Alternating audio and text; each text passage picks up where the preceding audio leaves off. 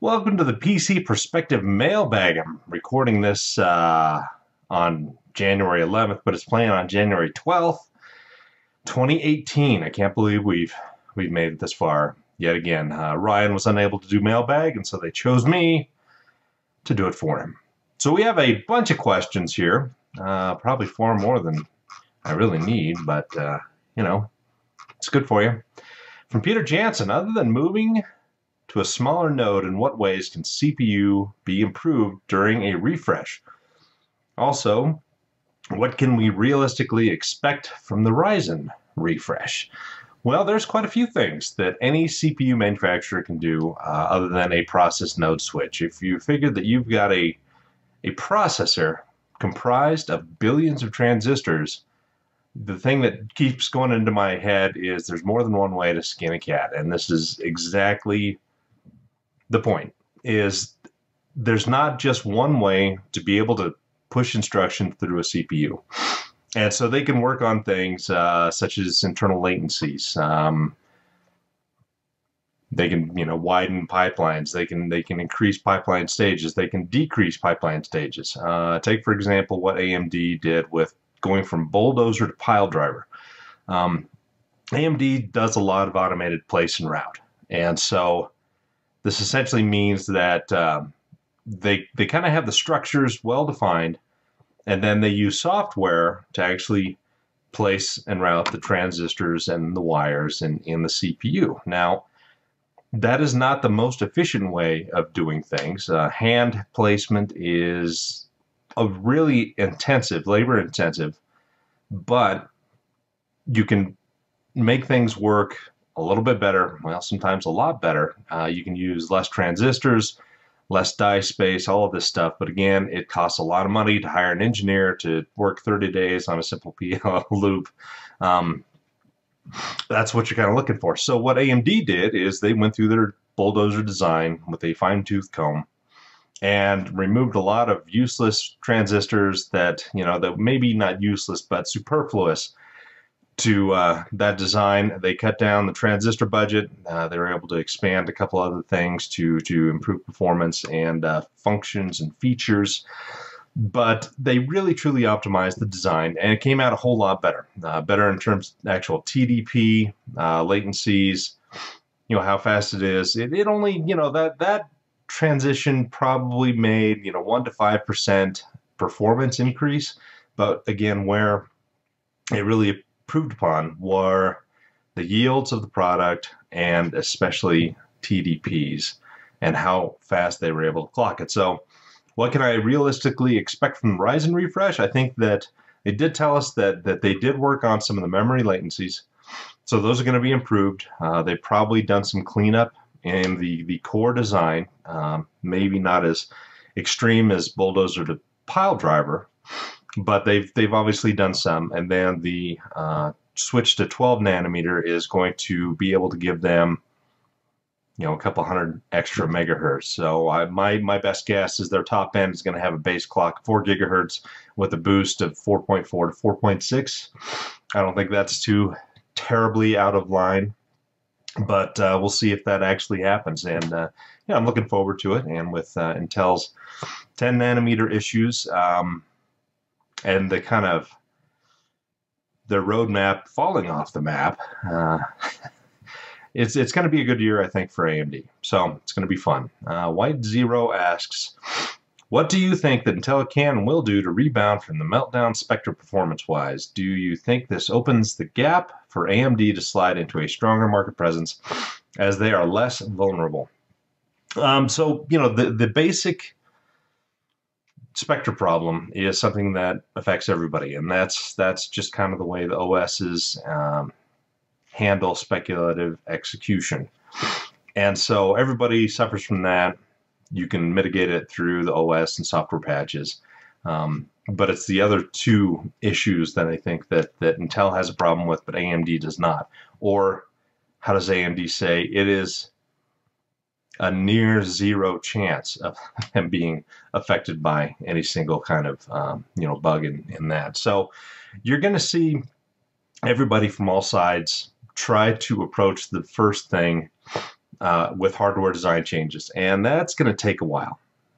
So I don't know how bad it's going to be for Intel, because they are hit harder, it seems, than AMD, but it's not AMD and ARM that are totally unaffected. It's going to be kind of a case-by-case basis, and see what kind of applications are hit the hardest. But this is something that AMD can utilize if they've done their homework and make sure that they're not actually going to get hit by a lot of these things or experience the same performance drop that we've kind of been hearing horror stories from the server guys, especially a lot of game backend and database stuff seems to be affected quite a bit more.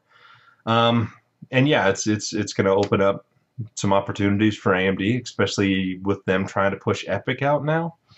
And this couldn't have happened at a better time for AMD or a worse time than Intel. New budgets are coming out for the entire year. People are upgrading servers. New applications are constantly being put out.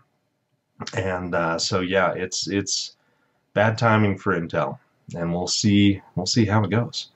Prasanna Shinde said, what do you think the next big improvement or challenge will be for processors after manufacturers hit the wall in the nanometer shrink race?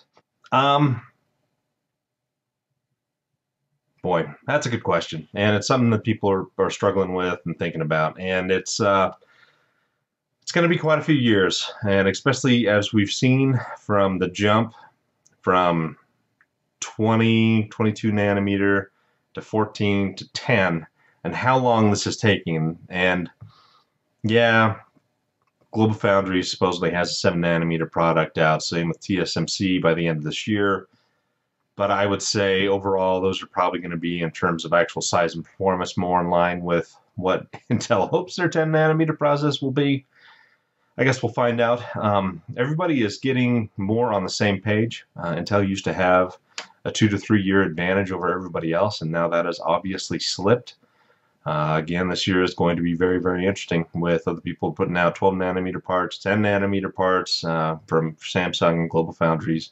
12 nanometer TSMC is going to be kind of one of the favorite one for graphics, I believe. And then later on, 7 nanometer jump for TSMC, GlobalFoundries. Samsung's doing another 10. But we're not going to see that race over for at least another decade. I think the way that things are heading, it's just becoming so much more complex. And we're going to see new materials be put out. I'm going to do nanotubes and more carbon-based, probably transistors in the future that will allow transistor speed performance to improve. But we're going to be hitting some density issues. And that's going to be where good design is going to have to come into play. And I mean, we can look back at the 28 nanometer process in GPUs and see what NVIDIA did from the first generation of products on that process, the 700 series, I believe. I think so.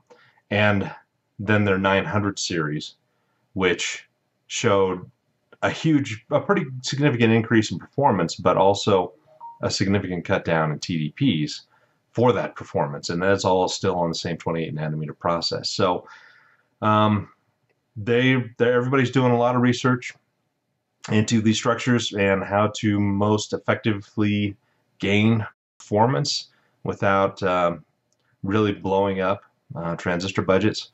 So it's going to be interesting to see. Next, can't believe I've almost gone 10 minutes just for those 3 questions. By Chase, do you think that Apple is going to start separating themselves from Intel and making their own processors for their Mac lines, or will they stick with Intel for the foreseeable future? I think it doesn't make sense for them to make their own CPUs for their Mac line. They're selling tons and tons of cell phones. It makes more sense for them to do that because even though their Macs are kind of a closed architecture, they're really not. You've still got all kinds of peripherals. They have to worry about more extensive I/O capabilities than they do with the iPhone.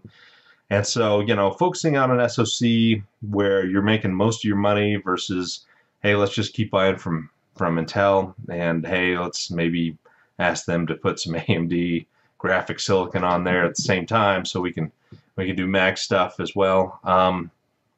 I don't foresee them anytime in the next 5 to 7 years doing anything. After that, who knows? But until then, it's just, they've made the transition before from the old Motorola chips to PowerPC and then PowerPC to x86. And so they're not afraid to do those things. I mean, it's still a major undertaking, but Apple has, done it in the past, and it's, not a big thing for them. People tend to buy their products again and have no problems with it. So for the time being, I think they're going to stick with Intel and just keep the PC ecosystem that they call the Mac intact for the time being. Andu BMF, what is the cheapest racing wheel you would still recommend for a PC? Probably the Thrustmaster T150 or the TMX, or another option is the Logitech. The price on the G29 and G920 have now gone below $250. So if you're looking at sub 200, then the T150 and the TMX are good options.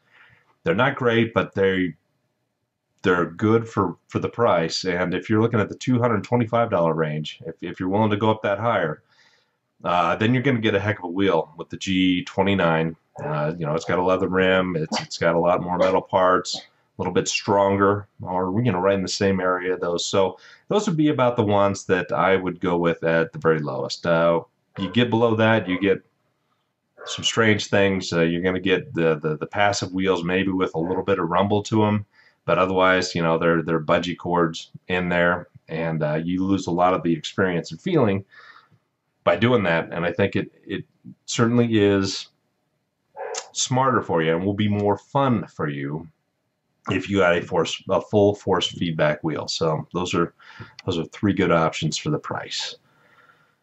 Stick Beater, what racing games or any other games are you looking forward to this year? I haven't purchased Project Cars 2 yet. I'm maybe waiting to see if that's going to go on sale. I kind of outraced myself a bit last year, and I haven't picked it back up yet.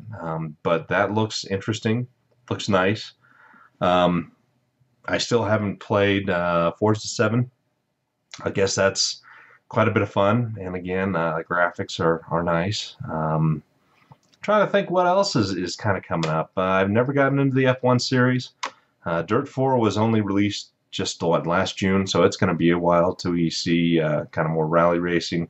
The WRC 7, is that the latest, or 8 coming up? I may jump into one of those, but I guess that they're a little bit more arcadey than what was my favorite dirt rally. But I don't know. We'll see. What do you think? Zabajnik. 4K monitors are slowly but surely gaining mainstream traction, but scaling in Windows still sucks. Why do you think that it is taking Microsoft so long to properly address this issue? PS $9.99. 4K monitors are gaining quite a bit of traction. You can get one for less than $300 with one of those kind of, it's a TN panel, but it's the nicest TN panel you'll probably ever see. I don't know why Microsoft and Windows 10 does scaling in Windows as poorly as it does. Apple certainly seems to have it down pat on both their Macs and their handheld stuff, but I'm not sure why it's taking them so long. Maybe they just have so many graphics guys that they're trying to work with to get scaling right that it just, I don't know, is it Sisyphus pushing that boulder up the hill and keeps falling down with changes? I don't know. So, yeah, your guess is as good as mine. Attack of the 21st. Josh, why aren't you at CES? Because Ryan's mean. No, he's not mean. He invited me about a month and a half ago, and I said I'll have to see what I can do because I had some vacation coming up with my family, and looking back at the malware warnings that we've had in this past week. It's probably good that I passed. But yeah, I just had too much work at my regular job to be able to go to CES. But you know, they've gone to some nice dinners there, and I've missed them. Alan had some steak thing that just looked amazing, and I had lasagna. I hate him. Anyway. Locodas. When can we expect more JoshTech.com exclusive content? That's going to have to be me getting off my ass. The past year has been crazy outside of PCPer. I wished I could have spent a lot more time writing, doing videos, whatever, but Ryan has been incredibly patient with me and my lack of productivity, and hopefully we can address that here soon. Things are already looking up a little better this year, but keep your fingers crossed, and maybe we'll do something fun here soon. Metalis Mueller, regarding the final question in last week's mailbag, do it, Josh. Shake that booty. I'm not going to shake that booty. It's maybe one day I want to run for office and someone will get a hold of this video and see me shake my booty, and it's going to just submarine my career. Not like I haven't submarined my career through any of the other podcasts that we possibly have watched through the years. And that's pretty much it. 18 minutes or so on this monstrosity. Thought I'd talk a little bit longer, but some of the other questions in the latter part were not as in-depth. But fun things coming out of CES. I don't think that there's as many interesting monitors as I was hoping. I mean, there are some, but I mean, you know, kind of my wish list of things would be 140 hertz, HDR, ultra widescreen with G-Sync, all for under $500. Nobody has anything quite like that. Now, there are some FreeSync monitors out there, and I think there's a new Korean one called Crossover that they put out a 27-inch, 144 hertz FreeSync monitor. It was like a 1440p, or it was an ultra wide. I can't remember which one, but one of those two. And it was only $299. Somebody was offering that for, and that was a smoking deal. And that went quick. People bought those puppies out, and I would like to try something like that. You know, I've got a 3-monitor setup at home. They're 12 years old. Maybe even more, but yeah, they need upgraded really, really badly. I would like to get G-Sync. I've got a couple of NVIDIA cards. I don't have any AMD cards around lately. No Vega around here. Otherwise, I would do FreeSync. But yeah, getting a hold of any AMD card is just not a whole lot of fun. I mean, you save it on the FreeSync. It's $100 to $200 less per panel than G-Sync, but I'd still like to have the G-Sync experience. So anyhow, that is our mailbag. There's my proselytizing, editorializing at the end. I hope you've enjoyed it, and we will see you again next week.